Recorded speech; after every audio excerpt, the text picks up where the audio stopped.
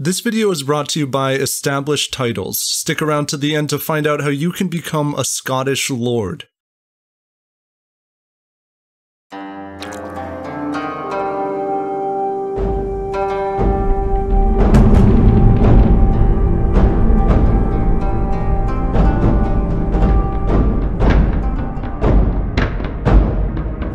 The daimyo lord Omura Sumitada writes to a local samurai.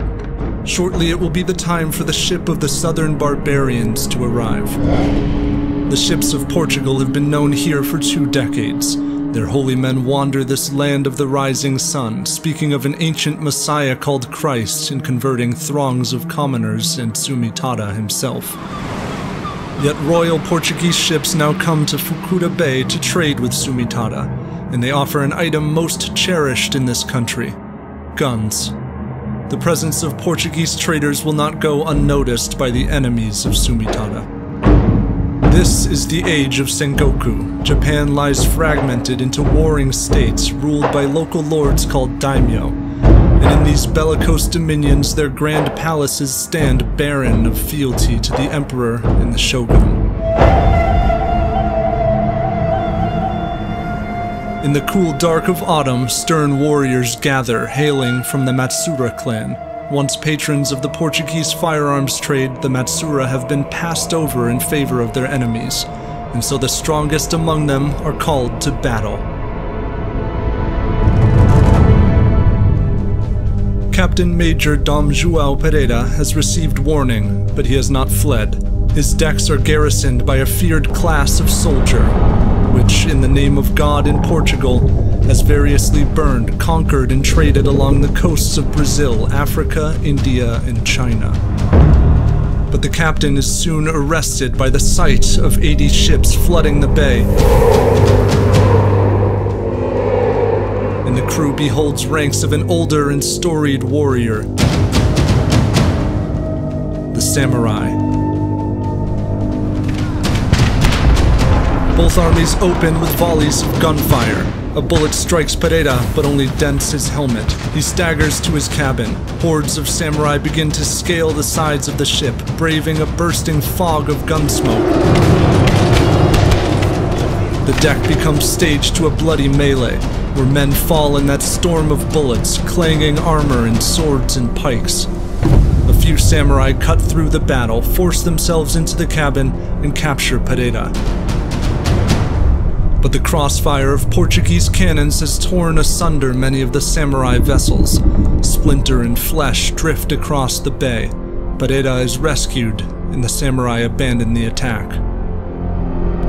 It is not Portugal alone that heralds this age of global empire. Conquistadors from the rival Spain have waded through the Americas, and aided by disease and some indigenous allies, they have dethroned many kings and chiefs, and proclaimed themselves rulers in the New World.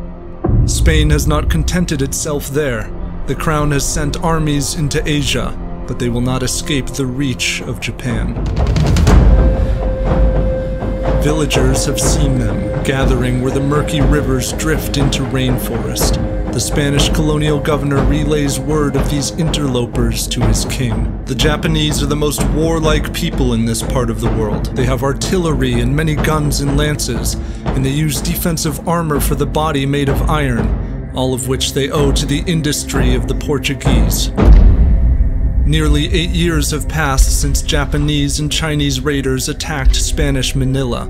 Spanish troops recall those first waves of barefoot swordsmen with bamboo hats and banners, an image consistent with low-ranking samurai. The Spanish had repelled them then, but no peace came of it, for the Japanese here do not answer to any daimyo or emperor. The Chinese Ming dynasty retired its mighty naval vessels more than a century ago, and the surrounding seas fell into thievery, plundered by pirates called wako of Chinese, Japanese, and Korean origin. Far from their home shores, Japanese wako have nonetheless ventured ever more audaciously into the Philippines.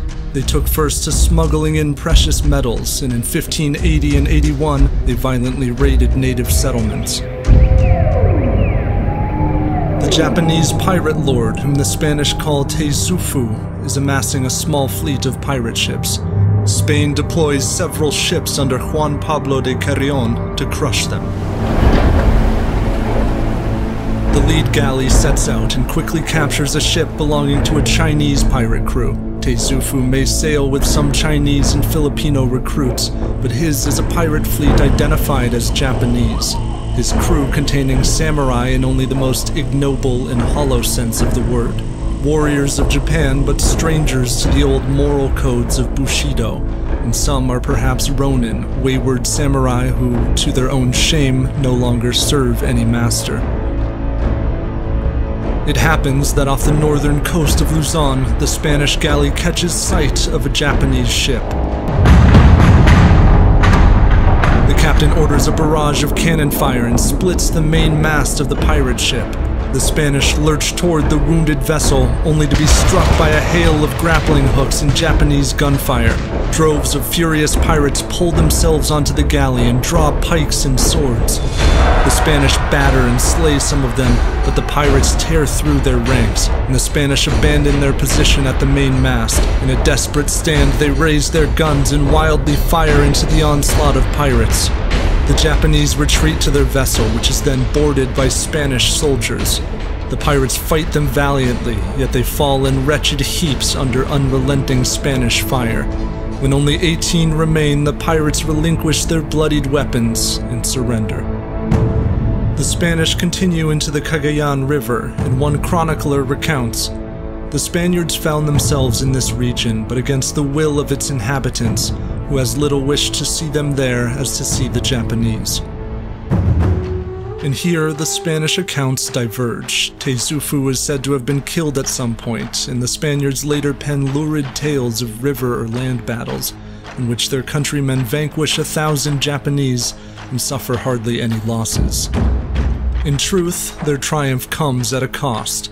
Spaniards wash blood from their ship decks and bury the fallen. The colonial governor of the Philippines petitions the crown for reinforcements, and he admits. These occasions now are not so much a matter of jests as they have been hitherto, for the Chinese and Japanese are valiant people.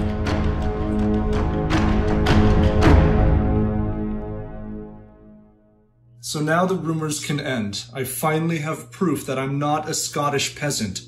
I am a lord. By Scottish tradition, landowners are the ladies and lords or lairds of their estates, and established titles now allows you to claim this majestic title by purchasing as little as 1 square foot of land in Edelston, Scotland. It's also just one of the best and most unique last-minute gifts to get someone you care about. It comes with a fancy certificate with a crest and a unique plot number you can actually use to go look up your new estate.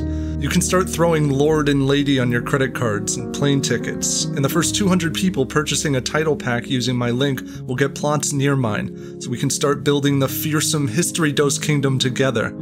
And don't worry, we'll still be kindly rulers. Established titles not only protects the woodlands of Scotland from construction and damage, but they also plant a tree with every order, and they partner with global charities, One Tree Planted and Trees for the Future, to support global reforestation efforts. It makes an amazing last-minute gift. Established Titles is actually running a massive sale. Plus, if you use the code DOSE10, you get an additional 10% off. Go to establishedtitles.com/dose10 to get your gifts now and help support the channel.